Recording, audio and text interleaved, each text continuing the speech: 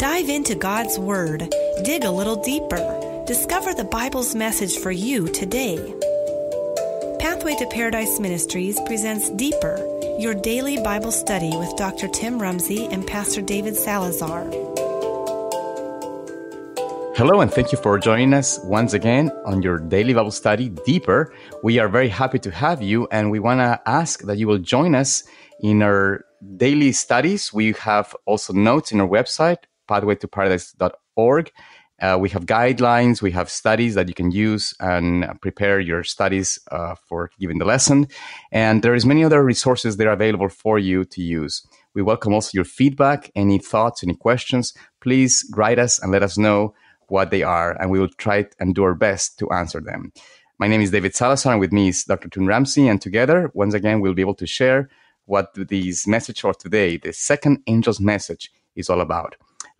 Before we start, let us pray together. Heavenly Father, we thank you, Lord, for this wonderful day and for the chance you have given us to be able to study together and have the freedom to research and find more about what your truth and what your messages are for us today. We ask that your Holy Spirit may be our guide and our teacher and may lead us into all truth. We pray all this in Jesus' name. Amen. Amen. Welcome today, Wednesday, March 6th. We have the second angel's message. Now, let's briefly read this message that is given by heaven to the people in the earth. Revelation chapter 14, verses 8 says, "And there followed another angel saying, Babylon is fallen, that great city, because she made all nations drink of the wine of the wrath of her fornication." Now, Tim, in this message, in the second angel's message, we see here a title to the system that has caused the earth to be corrupted or have followed into deception. What is this system called here in this verse? It is called Babylon, the great city that has fallen. Thank you, Tim. And this is nothing new for you, but it's important to be able to discuss this. What does the word Babylon mean in Bible prophecy? Well, actually, what does the word Babylon means? Period. In the Greek, confusion, I believe. You're right. It is confusion, and Babylon comes from the back that first story that we hear in Genesis. And it's a story of the Tower of Babel. And remember that story in Genesis that happened right after the flood, after the earth had been wiped because of their sin and iniquity, had been wiped by the flood. There was this desire of building a huge city and a tower in that city that will prevent the nations or the people to be wiped away if there would come another flood. Now, they built this city, to honor themselves, not to honor God, and they made this tower. But when the Lord saw that it was not going to follow or lead people into worship Him, but to worship themselves, the Lord did something to them. And what was that? He came and He confuses their languages, stops the building project, and effectively scatters the people all over the face of the earth. Thank you, Tim. Exactly. So we see that there is confusion, and that's why Babylon or Babel, which is the root word for Babylon, means confusion. Now, the Lord calls... David, can I jump in for a second here? There's something really interesting about the word Babel. The root of that word is B-A-B, Bob. And as you just mentioned, in Hebrew, that means confusion. And certainly from God's perspective, what was happening was utter confusion there at the Tower of Babel. In Babylonian, B-A-B means something entirely different. It means the gate of God. And this, in the mindset of the people that were building this tower, they thought that they were building a gateway to heaven, didn't they? That they would reach heaven themselves. And so we find even in the name itself, two very different understandings of what humanity can do on its own. We believe we can reach and become God on our own. In God's eyes, that is all utter nonsense and confusion. Exactly. And so which side are we going to pick? Are we going to stick by the Lord's side and realize and see what it is named for and what it stands for? Or are we going to look into the human aspect and realize, oh no, this is really, we're getting somewhere with Babylon. And so again, if you're spiritually minded and you believe the word of God and you are following the Lord, you will see Babylon for what it is. But if you are not following the Lord and you have rejected his word, you will see Babylon as human beings will see it, as its gateway to heaven. So interesting concept. And thank you, Tim, for that explanation. So the Lord here is giving us this instruction that Babylon has fallen. Now, it mentions this word fallen twice. And it is interesting to keep this in mind because it's telling you that this concept of fallen, which is pipto, the Greek word pipto means to fall down, to have fallen from a point of a higher place to a lower place. I mean, it mentions it twice, indicating that it is not possible for this system to come back to be unfallen, to be able to be cleansed or to be converted, if you will. This is a system that cannot and will not change. It's a system that cannot turn around and become good again. It is a system that is considered fallen, and God is telling us that there's nothing that it will do that will change its course. So unfortunately, many of us have forgotten that it is sadly the world, as it mentioned in the verse, that this city has caused all nations. I mean, everyone. That includes all nations, whether they're religious, whether they're Christian, whether they are somehow aligned to her. It's telling you that that's the influence of this beast or this system has gone through all nations because it has given to drink of the wine of the wrath of her fornication. So the doctrines, the education, the ideas, the concepts have been put into every place in the world. And so, Tim, let's think for a moment here. Well, first we're going to analyze a little bit in the spiritual sense, as we're speaking here in a spiritual matter as well. How can we see that around the time when these messages were given to this world and have been given to be preached since that point forward, has there been any false movements, if you will, or any false ideas that have sprung up as confusion to the world, and again will lead people astray from the true doctrine? Has there been any of them, any of these coming up? Certainly. Let me first make reference to a fairly well-known statement in Testimonies, Volume 5, page 451, quoting, "When Protestantism shall stretch her hand across the gulf to grasp the hand of the Roman power, when she shall reach over the abyss to clasp hands with spiritualism, when under the influence of this threefold union, our country shall repudiate every principle of its constitution." And she goes on there. Here's the point I want to make, is that Babylon is a conglomeration of religious and quasi-religious movements that have united together.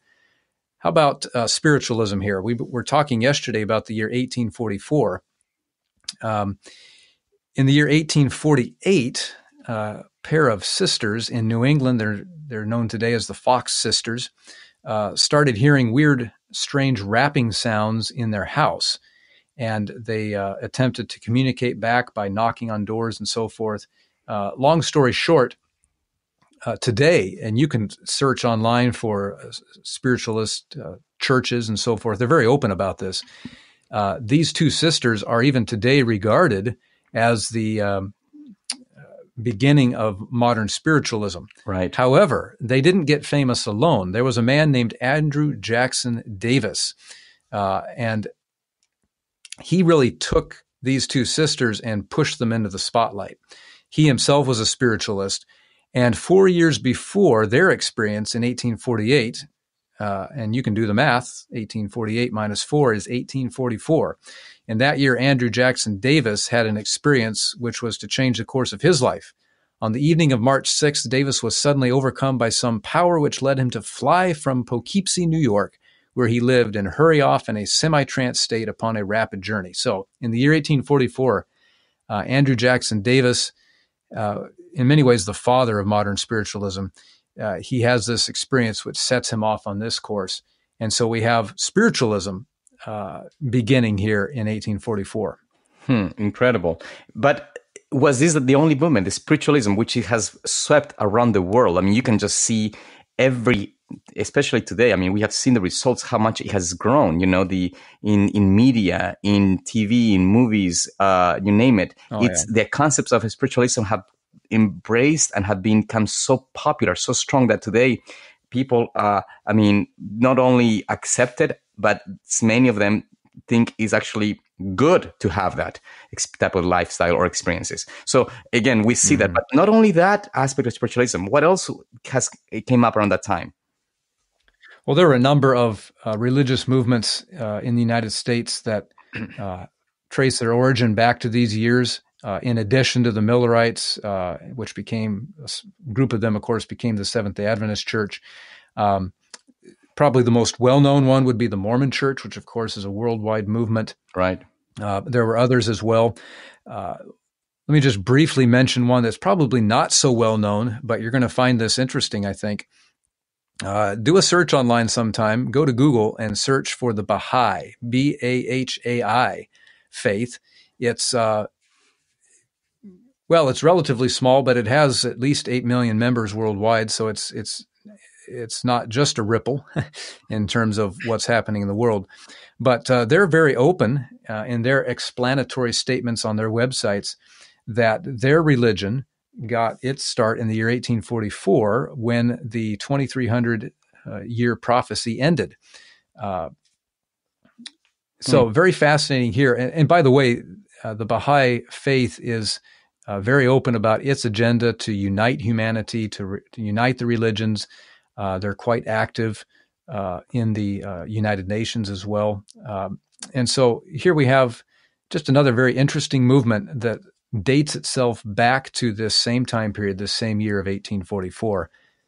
And David, I know that we're running out of time here, but Revelation is very clear by its use of the term Babel or Babylon that all of these various elements of spiritualism, Protestantism, Catholicism, even other world religions will eventually unite together, and that will create this end-time Babylon.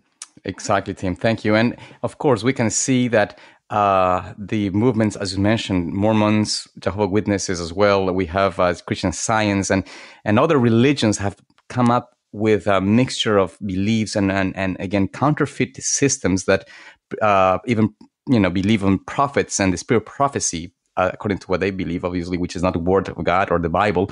But all of these things have come up, again, to bring confusion and bring people to deception. Now, I do want to end with this thought. Remember that it is said that this second angel's message, it states that all nations have drank of the wine of the wrath of fornication. And of course, fornication is doctrine, is false doctrine, it deals with false religion. But also that wrath, the word wrath, it means passion, it means an idea, indignation.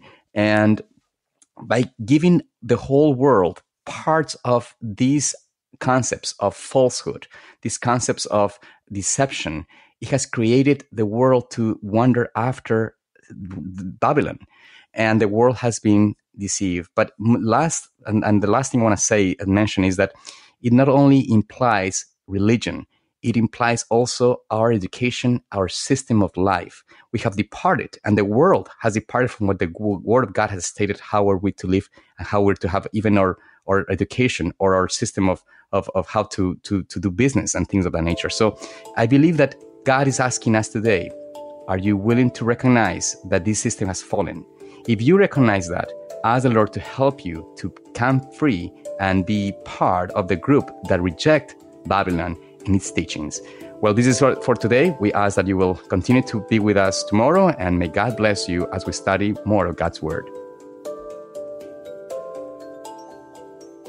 Deeper is a production of Pathway to Paradise Ministries. For more Bible study resources, including books, DVDs, and study guides, visit pathwaytoparadise.org or call toll-free 855-HIS-TRUTH.